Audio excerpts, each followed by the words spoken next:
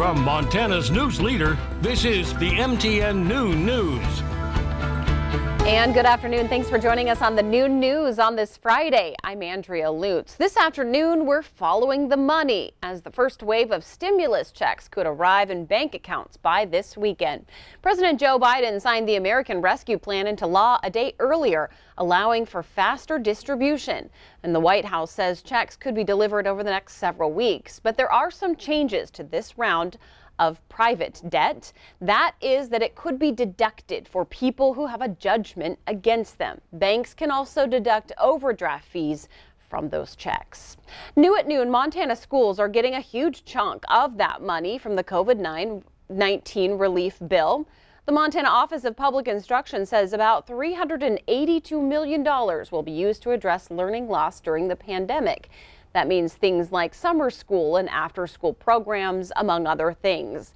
It also includes about $10 million to the state and money to help homeless students. Each district will decide where their money goes. A child tax credit included in the stimulus package could have a profound impact on poverty in America. Individuals who qualify could get $3,600 for a child under the age of 6, and experts say that money could lift 4 million children out of poverty. The credit could come to parents this early July, and the benefits will only be around for about a year. But Democrats are expected to push to make the tax credit permanent. A new rental assistance program could help lift many Montanans out of a tough financial situation. But first, they do have to apply.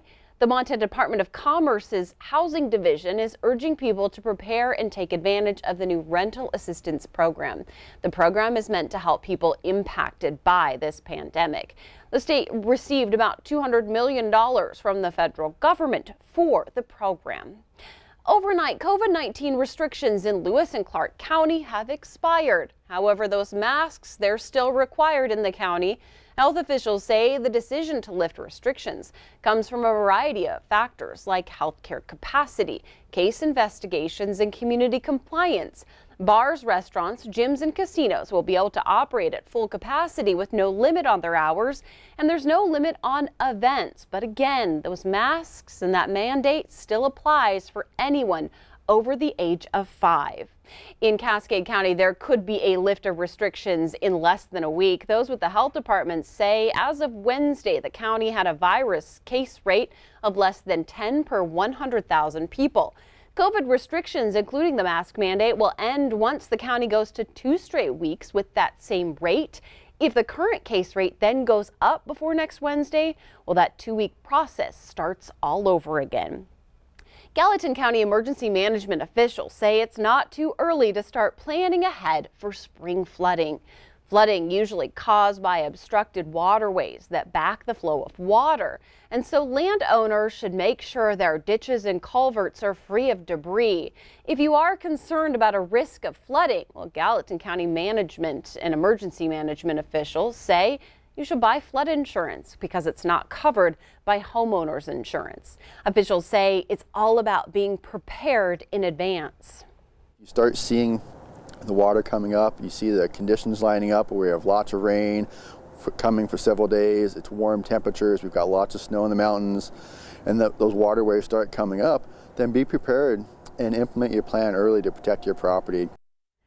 So Gallatin County emergency management officials say there's no way to predict when spring flooding will hit. That's why the department, again, is stressing just get that plan in order as early as you can.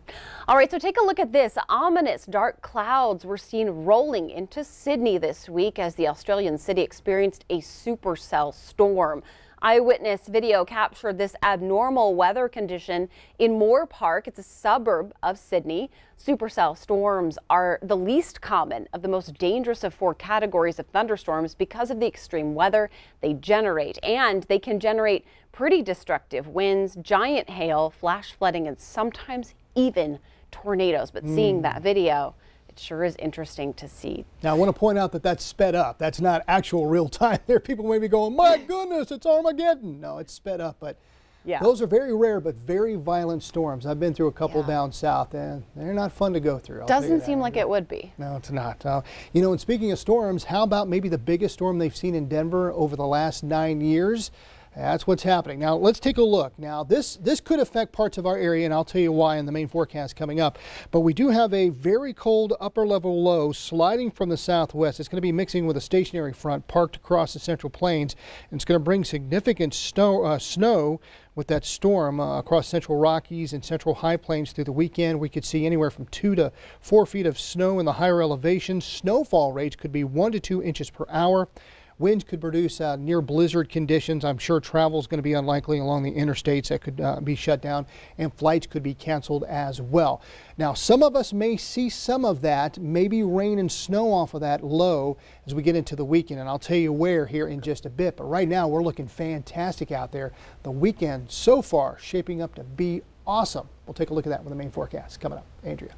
That sounds good, Miller. Thank you so much. Okay, so new at noon, Montana has graduated 15 more Montana Highway Patrol troopers just this week. It happened during the 70th annual graduation ceremony, of course, at Helena Civic Center. MHP Colonel Steve Lavin and Attorney General Austin Knudsen addressed the graduates before pinning on those badges. Of the troopers, 9 are from Montana and 6 came from out of state, and they all successfully passed that rigorous training. Of course, all of that began last August. In Missoula, the Johnson Street Homeless Shelter, which has been extended, is getting some mixed reviews. Proponents say the facility is providing shelter during the cold months as well as vaccinating staff and clients, but some who live nearby and businesses say they're not happy. There's been some complaints over shouting, trash, and vandalism. There is a neighborhood meeting today to talk about some of those issues, and the Poverello Center says it plans to discuss a neighborhood cleanup for sometime in April. Gallatin County and those who oversee rest homes have endured a long and difficult year with the pandemic, but there's some good vibes on the horizon, according to officials. Well, that's because doctors say fully vaccinated people can meet face to face.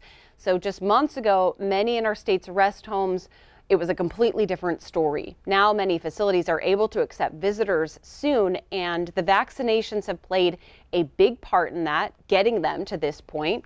Starting today, family and friends will be able to visit this Bozeman facility by appointment. We do have an update this afternoon on the status of the Butte Folk Festival. Well, organizers say they're going to have to postpone the event again this year. It's a free 3-day music festival, and it was scheduled to begin in July, but organizers say they don't have enough time to book the performers and vendors and technicians for the event. Each year that event brings in more than 100,000 people to Butte. Organizers say they're not, though, quitting on the event. This isn't going away.